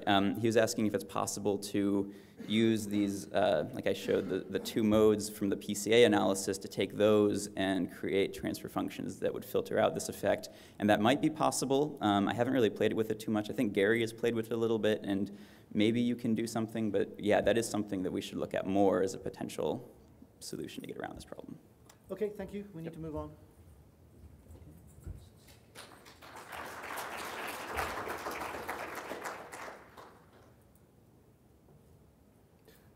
So our next talk is on massive sulfide exploration, and it's given by Romina, Gehrmann, and a host of colleagues. There you are. Yeah, thank you. Thank you very much. That's right. I'm going to present some interdisciplinary results. Stop it. So we have sound. There we are. Oh, wonderful. Okay. From the Blue Mining Project, which is a deep sea mining project funded by the European Union. So there, I want to especially acknowledge my colleagues Sebastian Holz and Amir Haroun from Geomar, who's been working with the TEM data analysis that I'm going to show. Then I also would like to acknowledge the group around Sven Petersen, so Florence Sitzka, Sebastian Graber, and Isabel Yeo, who's done the bathymetry analysis and the magnetics and the self-potential. And I would like to acknowledge Al Bagil, who's done the seismic OBS analysis, and Lawrence North for the rock sample analysis. And then, of course, thanks for the supervisors and the PIs, especially Bram Merton. So the study is in a transatlantic geotraverse area, which is just 4 days from south of the Azores, right here. So there's been a lot of studies in this area because there's hydrothermal deposits found on the sea floor and an active mount as well. So there are a lot of studies right there. And this is a study from De Martin et al., which shows like a microseismicity and a refraction experiment, so seismic tomography results. So there are this is a neovolcanic zone, this is a spreading ridge, and then we have some elevated velocities right here next to it underneath these hydrothermal deposits. When you look at the microseismicity, you get these strong accumulations here, which are related to a faulting.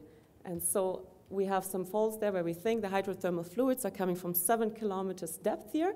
So they're enriched down here in the weak zone. They're very hot and come to the surface, and then there's a little bit of a rollover for the fault. And we can see actually the fault intersecting the seafloor right there. But then the fluids, they come up earlier, they go vertically.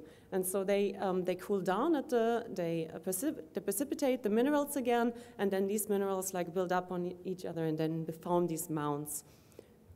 Okay. So this is a study from the TAC mount from the IODP drilling. So they found there's these massive sulfides, mostly pyrites, iron-rich on the top, when there's the anhydrite breccia underneath, and then we have this wall rock down here, where there's a lot of silica precipitated, and there's this chlorinized basalt. So there's these hydrothermal fluids that alter the basaltic crust to a great extent.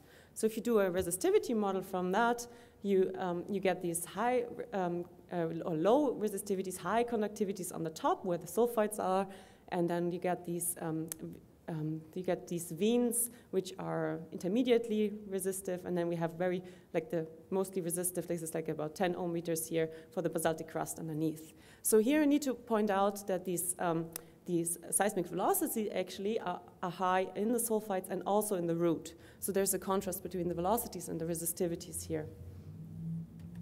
So this is our survey design. So this is a bathymetry data result from AUV, so 19 AUV dives. So they were from 20 to 100 meter height, so 2 meter resolution to 50 centimeters resolution. Very nice. So you can see this whole terrain here, which is highly faulted, and there's a lot of hummocky mounds, so there's a lot of volcanic activity as well. So these mounds, especially around here where we put all our instruments, so we have these the OBSs and the hydrophones, which are about here. We put a lot of them on the mounts itself, and then we have the OBM receivers from Geomar, which are positioned along here and along here. And down here is the active TAC mount to a few there.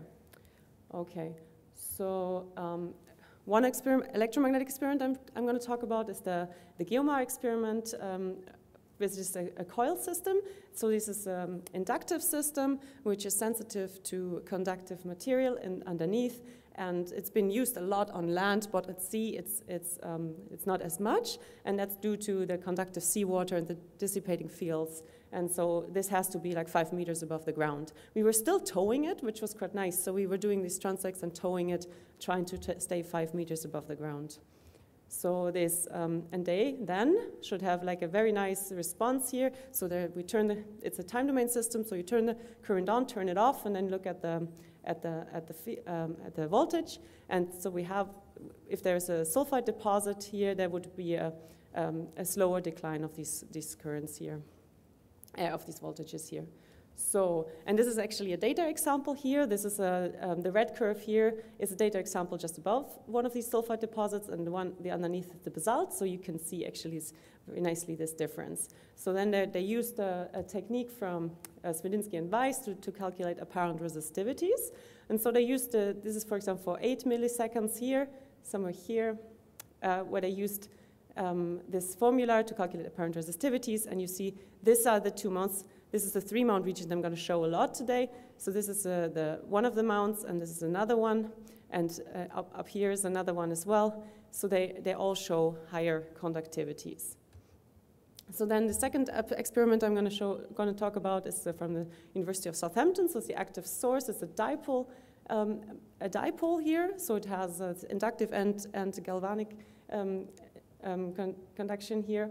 And so we have these fields dissipating in the seafloor, and they're recorded with the 3-axial receivers in the back. We had one at 350 and one in 500 meters offset. And so we induced a waveform like of 90 amperes. It's a square waveform that can then be recorded on the cross line, on the inline, and on the vertical. And we've seen that these are, especially the vertical fields are quite sensitive to what's happening underneath. So these are the inlines, which are relatively smooth for different frequencies. So the solid lines is 1 hertz, our base frequencies, and then the dashed lines are 3 hertz and 5 hertz. So you can see the verticals are actually are very sensitive to this subseafloor. So this is the seafloor, and this is our toe right here. So we were about 50 to 150 meters above the seafloor. And it's a bit tricky to tow this, of course, above the seafloor without hitting anything. And so we were quite careful. And therefore, when we went over the mounts, we noticed the altitude was changing. The drivers were also getting nervous, and they pulled up the instrument a bit, which then caused, this is the dip of the transmitter, which caused a change of the dip of the transmitter from 5 to -5 degrees. So, or the other way around, yeah. So, and it didn't affect the receivers as much, but this change in the dip then has a huge effect on the Z component again. So we included a lot of this into our error estimation for the survey to run the inversions properly. And so we also did some 3D modeling to compare. So this is results from Amir. And want to show this is just a simple cone model where we have towing the transmitter on top. So this is a basalt underneath, and then there's this cone which is one conductive and one resistive. So, and then we subtract the two. So this was the conductive one and the resistive one. We subtract the two, and then we show where is it most sensitive to the inline and to the vertical component. And so this is the source, and it seems like the highest sensitivity here is actually on the sea floor for the mount, and not where we towed it. So if we look for the vertical, we see the sensitivity is actually quite good where we towed it. So this explains more also why this component is so sensitive to the sulfides. So, all right, then we also did some. We did some inversions with MAR2DM from Kerry, and we saw that if we have this 3D feature, and so with 3D data that we invert with 2D, we get a lot of features here. We get very resistive stuff underneath the mounts. So this is 4 conductive mounts, so the mount is okay, but then we have a lot of features around it. So just to keep that in mind as well. The data doesn't fit as well, so you get a lot of systematic error here. So your results are biased, or the errors are biased. So that also needs to be taken into account. Okay, so these are inversion results for one frequency only, and this is a transect between these mounts that I've shown before. So this is what we call Shinkai and Southern Mount here, and there's a third mount as well that we found later on, also with a little ROV. So that's confirmed. And so these are conductivities here from 1 to 6 Siemens per meter. So for the first 100 meters. So I tried to get an idea like how I plot this on a 2D map. So that's why I weighted them with the sensitivities. So sensitivities are plotted on top here, so where it's all blended out, there's no sensitivity for these areas down here. So we pretty much have sensitivity to the first 150 to 200 meters with the instrument. So then I multiplied these, and there's actually a very high sensitivity to these mound regions. So I get this red line here, which is mainly shows these mounds, which is nice. So then the data also, the residuals look quite fine after we adjusted the error and everything. So that's good. So I wanted to compare that now to the magnetic data. So this is reduced to the pole. So the magnetic lows are actually there where we expect them, where the target should be, and they are magnetic lows because the basalt is altered and the titanomagnetite has moved to be titanomagnemite. So and that's why we expect these lows actually underneath these deposits as well. Then we compared them to the seismic as well. So this is the results from Alba, and from that we get these these boundaries, these reflective boundaries here, and we can see the conductors are actually on the top, while the seismic see the whole root of the mount. Yeah. So. And this is the map view. So these are in the background is the bathymetry. Then we have the magnetic map on top. So the magnetic lows are in blue. And you can see these large areas where we have magnetic lows, where we assume there was a lot of hydrothermal circulation in these areas. And along that, we see a lot of mounds as well. And we have these conductive anomalies as well. And this is the active side, like the active TAC mount. And there's a lot of things happening here as well. So then,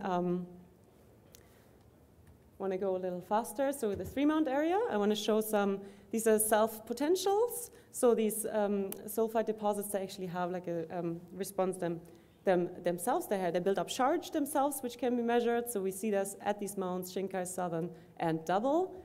And then these results are from the TM survey. So these are 1D inversions underneath the mounts. So just very nicely conductive just underneath the mounts. And then we put them together with the results from the CSEM and from the seismic. And these are borehole samples. So these are all the circles are all samples, sulfide samples, and they have high velocities above 4 kilometers per second, and they have low resistivities here. While these are the basalt samples, which are on the other side. So therefore, we try to estimate where are actually our sulfide deposits, and it, should be in these areas. So these need to be confirmed with the geological model and the geochemical model, of course. And then that's I would like to acknowledge the European Union's 7th Framework Program, Horizon 2020, and all of the ship crew and all of the participants. And thank you very much for your attention.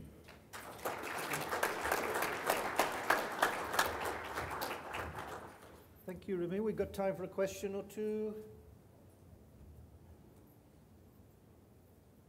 Kerry. Yeah, so on your 2D inversion plot, you had some high connectivities where the mounds were, but it looked like there was also a lot of high connectivity outside of the regions with the mounds. So are those regions that just failed to create a big mound, but still have mineralization going on, or what's your interpretation of those? Yeah, because if you look at these results here, where we included more frequencies, we get rid of a lot of these features. So a lot more components actually gets rid of these features, which we assume might be due to navigational errors or due to, or just to assuming a 2D environment where it's actually 3D. I mean, there are changes in 50 meters over 100 meters or something. So there are large changes in topography. Okay, we'll roll on. Thank you, Romina. Thank you. So the next talk's going to be given by me, and my colleague here, Phil, will make sure that I keep to time, along with some colleagues from Ocean Floor Geophysics, Peter Kowalczyk and Steve Bloomer. And so I'm going to talk about using marine self-potential and controlled source EM measurements using an autonomous underwater vehicle. And as we saw in Romina's talk, the target of interest is seafloor massive sulfides and hydrothermal systems. So there's a lot of interest currently in this sort of geology, and the standard approaches are to try and measure self-potential or conductivity using CSEM, using deep-towed instruments. I'll use a laser pointer. And so the idea of using marine self-potential for massive sulfides dates back to the mid-70s with Corwin, but the interest is mostly current at this point. As Romina explained, they have a vertical TEM system, and they can put self-potential electrodes on the frame to make those measurements. There are a couple of Japanese deep-towed self-potential systems, and we have also developed a deep-towed controlled source EM system, the Vulcan system that Romina showed you some results from. All these systems use cables from a ship to tow the systems around, and that means that the tow speeds have got to be kept below about 2 knots. The turns are inefficient because you have to lift the system off the seafloor during turns. Navigation is challenging because the thing is behind the ship somewhere. And in particular, the cables moving sideways through the Earth's magnetic field can create a Lorentz V cross B signal that can contaminate your self-potential. So this led us to try something different. The idea is to mount the receiver system on an autonomous underwater vehicle and then deploy battery-powered transmitters on the seafloor to transmit controlled source EM system signals to the receiver.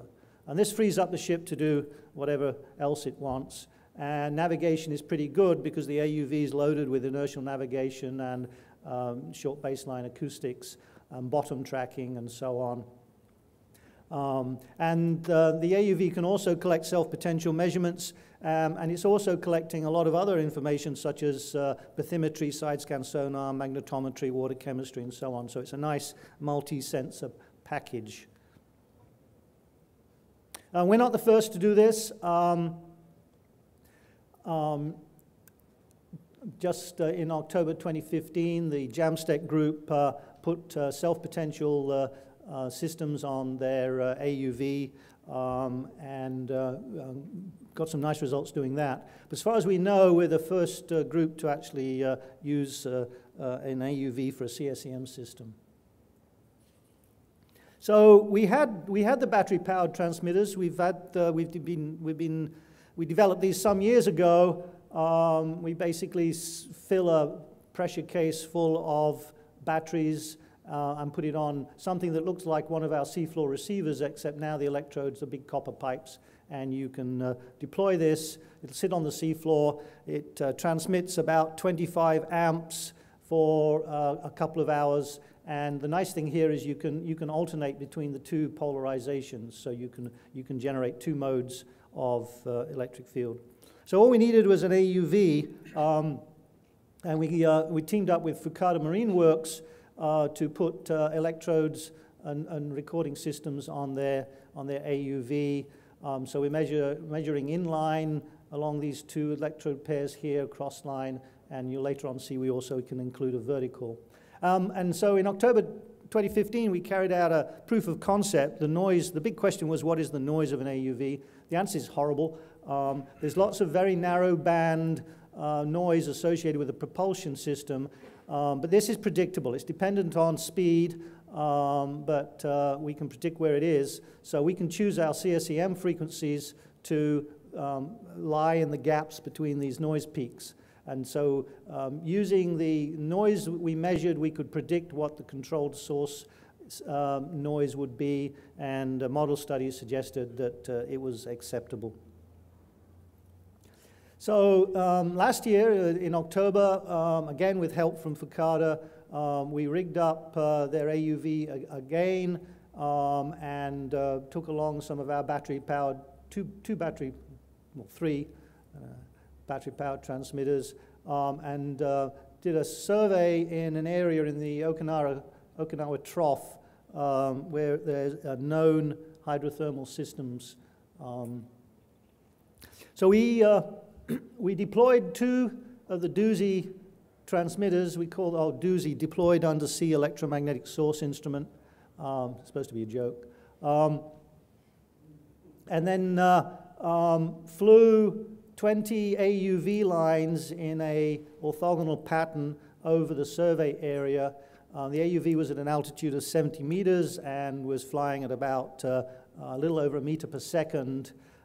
We flew repeat lines because, this being the first time we'd done this, we wanted to see what the data repeatability was going to be like. It's worth pointing out that the entire operation, the deployment of the transmitters, the flying of the AUV, and the recovery of the transmitters took less than 1 24-hour day of ship time. So this is a very efficient way of collecting data. The self-potential data here for 3 lines, I think that these 3 lines here, they're very reproducible. The data errors are somewhere around 10 microvolts per meter, and so we were pretty pleased with that data quality. Here's the entire self-potential data set averaged over 30-second windows. This is the component in the northeast-southwest direction. This is the component in the southeast-northwest direction, and this is the component in the vertical direction. So the signals here are of the order half a millivolt per meter full scale. So they're not large, but you can see from the line-to-line reproducibility here that we actually do have a nice signal. So it's sort of nice to convert these discrete data into a map. One way to do this is to use a favorite scheme of mine, Occam inversion. We can create a smooth surface based on noisy, unevenly spaced data where we just cast the forward problem. The forward problem is linear. In fact, it's just the measurement. So this is the vertical field mapped out, and you can see that there are 3 regions of increased vertical self-potential here, A, B, and C. If we compare that to bathymetry, we can see that these are associated, the A and B signals are associated with these seafloor mounds that have been mapped in the, this is the bathymetry generated by the AUV. We'd like to convert the electric field we measure to actual self-potential. Normally this would be done by integrating the electric field, but with noisy, unevenly spaced, sometimes repetitive data, that's a tricky numerical calculation. So we can do it another way. We can just cast it as a forward problem where we take the differences in the potential to approximate the electric fields and then invert that, of course, using with Occam. And so if we put an evenly spaced mesh of potentials on a grid, we can approximate the electric fields we measure in terms of the differences. And the only data manipulation that we need to do here is to rotate the measurements from the AUV frame of reference into an X and Y component, although I guess I could have rotated the model frame as well. And if we do this, we recover a negative self-potential anomaly of about 30 millivolts, again, centered on this mound A, but also mound B, and then a broader area of negative self-potential up in this area here. The arrows on this plot here are the actual measurements of the electric field vectors made by the AUV. Actually, this is potential difference, not electric field, so it points uphill rather than downhill. We can model this. We can model the electric fields that we measured in terms of poles or dipoles, and when you do that, the poles lie very close to the seafloor. So we're flying at a height of 70 meters. These signals are of order 70 meters wide, and so just from potential field theory, we know that the source of this signal is close to the seafloor. The positive return poles to balance current must be about kilometer deep or deeper. And this is just to prove that we fit the data, but of course it's a linear system, so that's not too hard. Moving on to the controlled source EM, The two transmitters transmitted a modified square wave, which gives us a broader spectrum of signals than a simple square wave.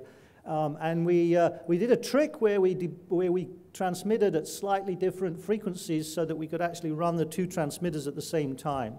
But to hedge our bets, we did have periods where this is DOOSY 3 only, DOOSY 3 and DOOSY 4, and DOOSY 4 only. So far, we've only gone as far as apparent conductivities, and we do this by modeling the entire geometry of the transmitter-receiver system for various half spaces, and then just do a data interpolation to turn these into apparent conductivities. And here's the result overlain on bathymetry. This is for the two polarizations of DOOSY 4. These are apparent conductivities from 0.3 Siemens per meter to 30 Siemens per meter. Seawater's green on this color scale. And the little black lines, again, show the actual orientation of the electric field. So I sort of really enjoyed this, having spent years doing marine CSEM. This is the first time I've actually been able to see the geometry of the dipole field splayed out here. So what we see is some very high apparent conductivities, more than 10 Siemens per meter in the area of the southern mound. High conductivities, but not quite as high in the area of the northern mound, and things that are more appropriate for resistive basalt in this area here. The slight difference between these two polarizations is to be expected given the very different sensitivities of the two modes for various structure. So in conclusion, we think that AUVs are a very efficient way of making CSEM and self-potential measurements. Our self-potential noise floor was below 10 microvolts per meter, which is very nice, and we recovered a self-potential of a few tens of millivolts. We see large apparent conductivities associated with these seafloor mounds. In combination, that suggests that there are seafloor massive sulfides associated with these mounds.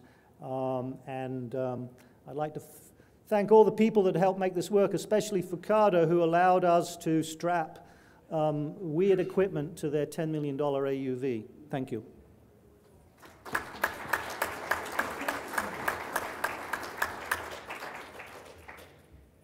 we have time for a couple? Adam? So Steve, nice stuff. Did you have to compensate for motional induction?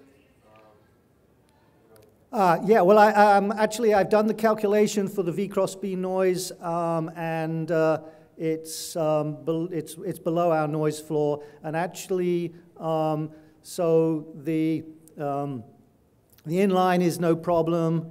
It turns out that because of the nature of the flight pattern, we were not coupled strongly to the magnetic field. So